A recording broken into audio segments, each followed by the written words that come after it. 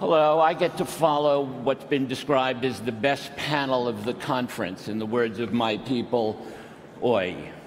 But I'm going to do my best. I'm here to introduce you to Dr. Alexander Tayler. Dr. Tayler is the Chief Data Officer of Cambridge Analytica. Now, can I see by a show of hands how many people in this room have read about Cambridge Analytica in the last probably 30 days? All right, well, so you all think you know all about it. Dr. Tayler is here, and we're going to dispel a few rumors before they fester into fact. To begin with, Alex, I am a overweight, unemployed, white male from a working class background who went to work out of high school. You would think I was a Donald Trump voter. It turned out I voted for Bernie Sanders, but only you know, based on my social media, based on what data you have about me, the likelihood that I was going to vote at all, no less what my voting proclivities would be. What is that secret science? How do you come about knowing that about me? Sure. So there's really two components to it. The first is actually nothing to do with psychology or psychographics at all. The first thing that we do as a company is big data analytics, predictive analytics, machine learning. This involves taking large-scale political polling, large-scale market research, marrying that together with all of the individually resolved data that's available about everyone in America at an individual level. This is stuff that you can go and buy off the shelf from companies like Axiom and Experian. And then using machine learning to predict, again, at an individual level, how likely people are to vote, which way they're likely to vote, which social and political issues they care about. The second thing that we do as a company is behavioral sciences research, and using that behavioral sciences research to help make our clients creative, more engaging for the target audiences. So in answer to your question, how do we know how likely you are to vote? That really comes from the first bit. It's from the training set that we build up through large-scale surveys, married together with thousands of consumer lifestyle demographic data points which are freely available about you. Now, I'm going to go back. Dominic is a wonderful moderator, and I'm going to go back to Dominic's first question to the ladies who just left. A year ago, did you imagine that you'd be sitting here talking about the Trump campaign's success in the presidential election and your role in it? And how did that come about? So a year ago, we were working with Cruz for President. The nature of the electorate was starting to take shape, and it was starting to look like he was a serious contender. At that point, it still seemed a remote chance, and it's really something that gathered a lot of momentum over the last 12 months, and especially in the lead up to Election Day itself. In terms of how we came to be here, as I said, we were working with Cruz for President. Actually, we cold called Trump for America at that time, and they said they didn't want to talk to us because we were working for another primary candidate. And then after Donald Trump's team won the primary election, I think they realized suddenly that now they had to run a presidential election. When we started working for Trump for America in June, there was probably less than 30 people working for his campaign. They made very little investment into data or science or modern advertising technology, and all of a sudden they found themselves confronted with Hillary Clinton's 300-person war machine. And that made us a very appealing partner for them, because we did have a lot of technology that we were able to deploy off the shelf because we had spent the last 12 months working for Ted Cruz, building up that bank of resources. So we got talking to them again and closed the contract. Now, if it weren't for 80,000 votes out of over 100 million, over 120 million votes, if it weren't for 80,000 votes in 3 states, we would be sitting here and talking to Evan Krieger, who was the head of Hillary Clinton's data initiatives. Hillary Clinton had 55 graduate-level mathematicians working in her offices doing some version of what you were doing. And we would be talking to you on the panel as the guy who lost the Cruz race. Now, At what point did you, I mean, apart from talking about the one you won, let's go back to the Cruz race. Now, Cruz didn't make it, didn't win the primaries. Did you see that coming? What did you see in the data that told you that Cruz wasn't going to be able to go all the way? So, throughout the primary cycle, Donald Trump owned the own media space. He got, without doing sophisticated ad targeting, without spending millions and millions of dollars on paid media, he was on every TV station every day, and he turned out a previously untapped into proportion of US primary voters. That's something that a lot of people don't really appreciate about the primary system in the United States. There's only actually a couple of percentage of the population who participate in it, so that Donald Trump can go out and can motivate 40,000 new first-time voters in Iowa. That's enough for him to succeed in a state like that. It's very different to a presidential, where something like 70% of the population is voting in every race anyway. But the sorts of things that we saw that showed that the tide had turned against Cruz was once those early primary states started ticking over, and then we could see that the voting electorate was unlike what it had been in previous years. That's when it really started to look like something unexpected might happen. Now, taking the temperature at the election, which one could do every day, especially in social media, that of course is somewhat limited because it depends on what your friends are posting and who your friends are. But let's just say my impression was, in my social circle, that a week before, even the Trump people didn't think Trump would win. Now, in talking about the Trump people, they're probably talking about his close staffers and his press people. A week before the election, just looking at the data, could you have predicted the possibility of his winning? So, I'd start off by saying that there's nothing fundamentally wrong with the idea of sampling a representative selection of the population and then using that as a gauge to see what the rest of the populace is thinking about. The difficulty is that there's all sorts of biases that creep in, and those biases are difficult to correct for. One of the biases you have to correct for is weighting your polls so that it's proportionate to how many people from different demographic and socioeconomic buckets are going to turn out and vote. That's what made it so difficult to gauge the results of this election properly, because there was no way of really knowing until the early and absentee votes started coming in that the rural vote was going to be so much increased and the African-American vote was going to be so much decreased. But I gather you knew that a week before. At that point, yeah, we would re-weight the polls and we could see that this is going to look very, very different. And at that point, our advice to the campaign was, if you can take Florida, you have a better than even chance of winning the presidency. So it really was sunk and lost in Florida. It's a hugely important state from an electoral college point of view. He'd already had an upset in the state during the primary cycle when he defeated Marco Rubio on his home turf. And then so the only time when you started really to gain confidence this was going to happen was on election night, as the results for Florida started to come in. So this science is pretty powerful stuff. And if you read the Das magazine piece, which admittedly I had to have translated, it was invented by this guy Kaczynski, and you guys stole it and you're making all kinds of money with it. Now, the more I've looked into this leading up to this panel, I first started reading about the so-called 5 traits in papers, peer review papers, going back to the early 90s. So what is the story of where this science comes from, how it ends up with you all as practitioners and apparently quite excellent practitioners of this science, and what are the intellectual underpinnings of this that makes it something new and different than the old, I think mainly demographic-driven polling and analysis that campaigns have used for decades? Yeah.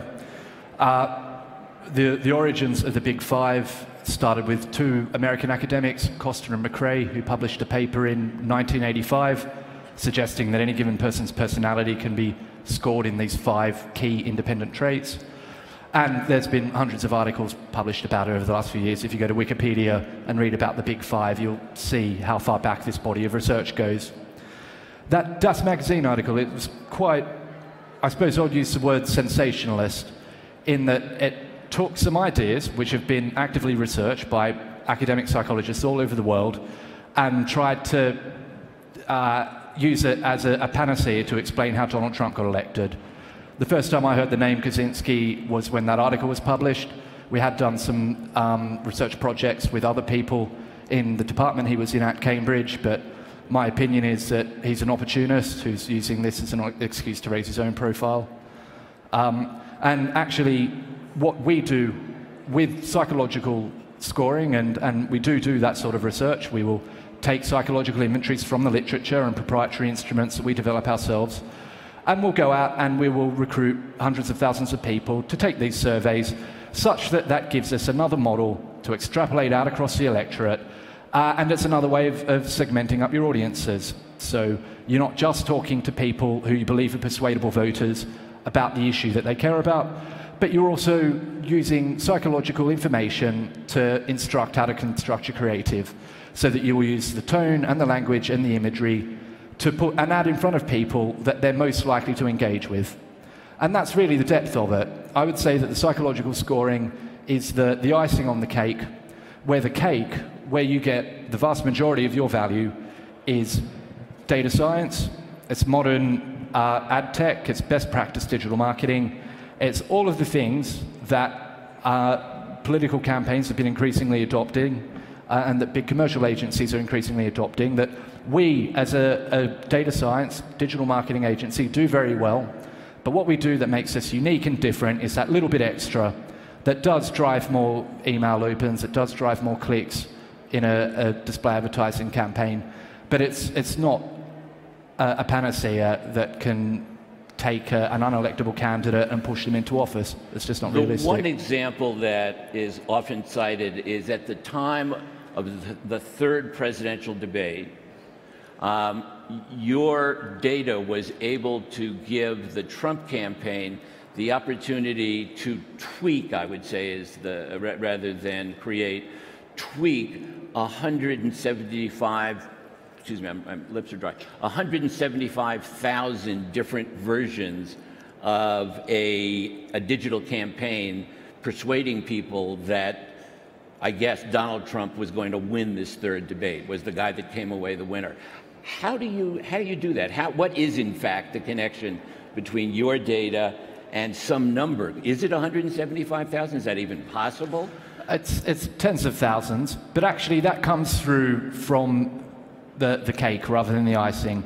Those hundreds of thousands, tens of thousands of combinations of creative against audience segments come through from the fact that you can dynamically optimize your creative and dynamically optimize who you're serving ads to, such that you're maximizing the ROI from your marketing campaign. You're getting your cost per click or your cost per conversion as low as possible in a dynamic way by programmatically altering who you're serving which message and changing the adverts slightly. That's different to using psychology to target your creative. That component of it comes in further upstream, where it's really about creating the seed audience segments and the seed pieces of creative. And that's certainly not tens of thousands. That's impractical just from a creative point of view. And in fact, this is already being done for commercial clients, fast food companies and so forth. It's simply what was remarkable. I mean, as I think back, and I did work in politics for a while before I was in the media, and my sense is campaigns have always been driven by demographics. So we have to talk to women, so we're going to have an opinion on these three key issues. We're going to talk to multicultural audiences, so we have to be able to have these reference points. But you looked out to a room, and that's kind of what you saw, was you saw a very rough demographic profile. At this point, that targeting is a science that's being used by marketers to sell hamburgers. It's just that this year it worked its way into the political campaigns in a significant way, frankly, for which you guys are given a lot of credit. Yeah, so a lot of commercial agencies, demographic targeting has largely been not so placed, but extended through the use of large-scale consumer and lifestyle data, which is readily available. It's people's online browsing habits, it's point-of-sale data, it's all sorts of things. What we do, which is different and unique, and we do this in the commercial space as well as in political, is that we offer an alternative way of segmenting up a group of a target audience such that we can serve ads to extroverts independent of introverts. So we're not sort of dividing up an audience along the lines of gender or what you've bought, but along the lines of the disposition, the sort of psychological profile of those audiences.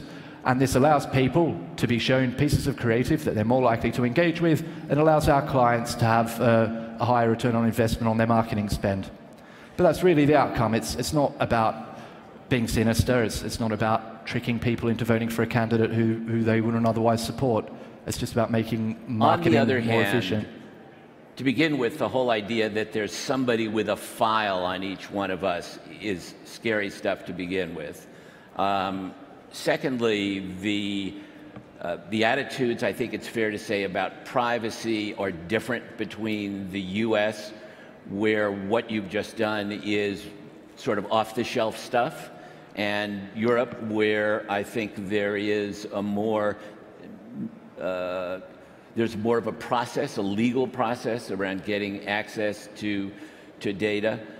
The article, I think, focused on the fearful side that what you had done in the States was going to come here, that the science in and of itself, you guys notwithstanding who the practitioners are, the science in and of itself is and should be scary to, let's just say, it was written for a European audience.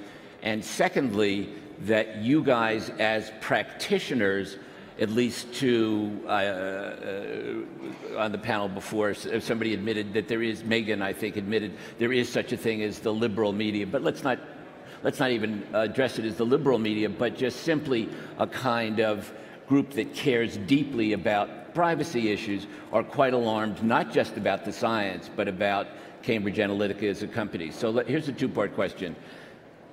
Should the science be considered as a scary science? You yourself live, at least for the next few months, in Europe. You live in Britain.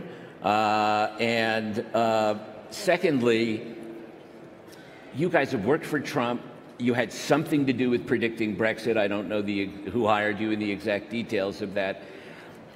You've got European elections coming up this year with names that some folks in the room are likely to find scary prospects as future heads of state.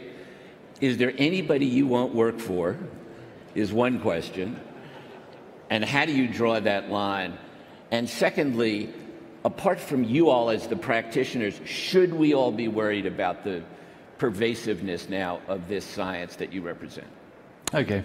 So the first question, is there anyone that we wouldn't work for? And the answer is yes. Whenever we're talking to a new client, there's always a process that we go through around assessing, are we going to be able to add value to what this client's doing? Is this client a business operational or reputational risk to us? Is it a good cultural fit for us and our staff and the way that we operate? And if we can't answer each of those questions positively and confidently, then we wouldn't take on the contract. In terms of whether this is a scary science... But is it a sort of Stepford staff, or does the staff actually have a kind of diversity that goes beyond Trump, Brexit, It's a very diverse stuff. I mean, by head count, we're probably about half American, half European, a lot of people from the continent, and everyone's got very strong political views.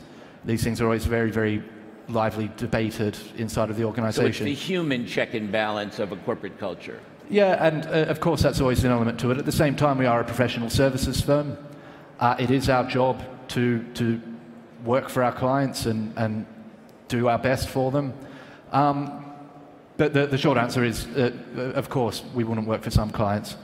And how do you address, finally, the question of the genius demon that lives inside the science itself, and how concerned Europeans should be, how much they should be looking to their government to regulate, looking to you to self-regulate? Yeah, so... Or is it all a lot of Sturm und Drang around, not so much?